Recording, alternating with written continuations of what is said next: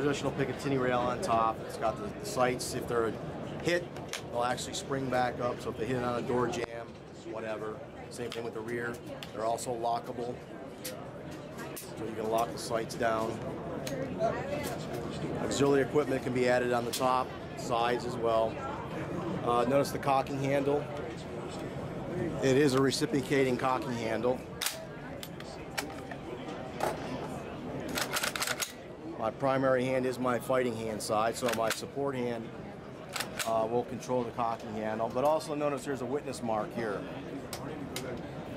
I can switch this weapon system over to the opposite side for extraction ejection.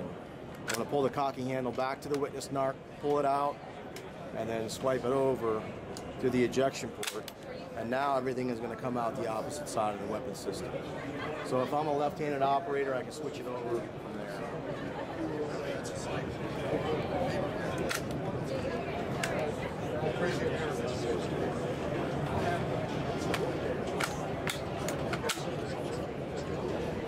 All the different sling attachment points on the weapon system.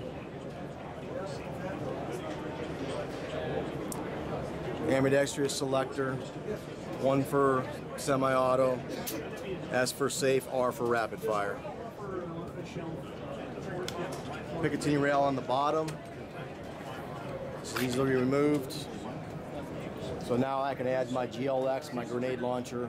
Now I can have two weapon systems. If I'm a vertical grip operator, I can run a vertical grip, put a vertical grip on here with white light capability.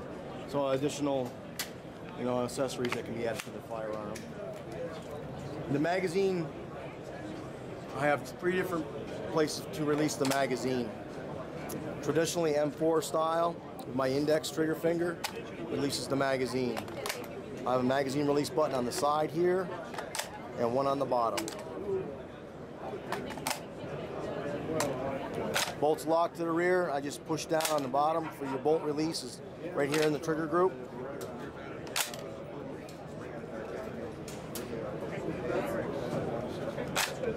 To remove the barrel, I can remove the barrel very quickly. I have these 2 locking tabs on each side. I pull down on the locking tab, I grab and pull out my barrel, grabbing my piston, and it's a piston-driven system. I can go with different barrel lengths.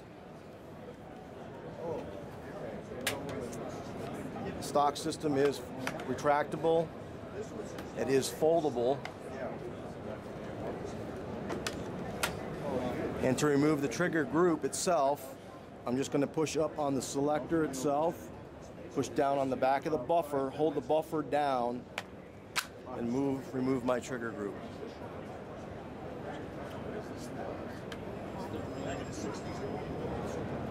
And then to remove the bolt system, I put up to my witness mark, pull out the cocking handle, put it to the neutral position, and remove my bolt group. Other than that, I have a piece of polymer. All my working components are inside my trigger group itself. My barrel system makes up the weight. It is a piston-driven system. Dual feed ramps, because the magazine, the rounds are actually staggered in the magazine, so when the rounds come up,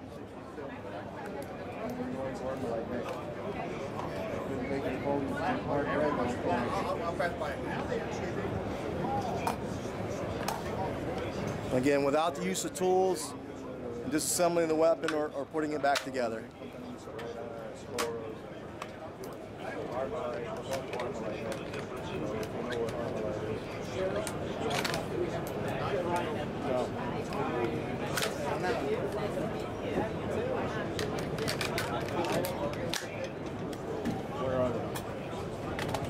And my weapon system now is back in the fight.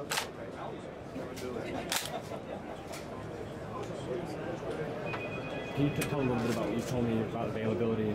Availability, it's only for defense right now.